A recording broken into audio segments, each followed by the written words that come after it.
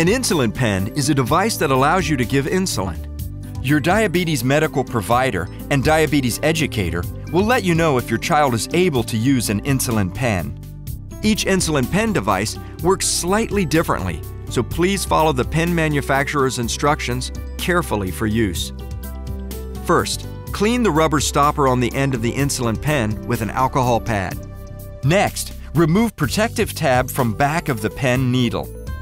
Press the needle onto the end of the pen and twist to the right until it is tight. Now, clean the site with an alcohol pad and let dry.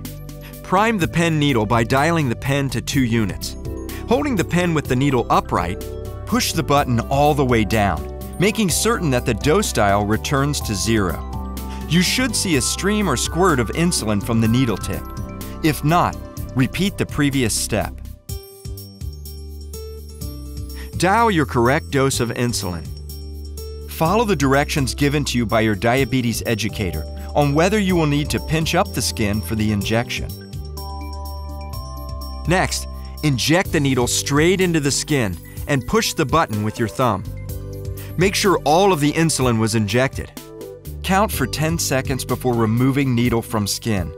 Make sure all the insulin was injected by confirming you see a 0 in the dose dial window.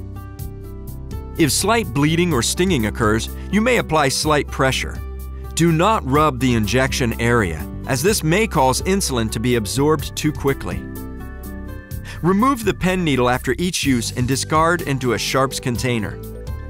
Following these steps and repeat practice will make you a proficient insulin giver. But if you have any questions at all, please consult your diabetes educator or medical provider.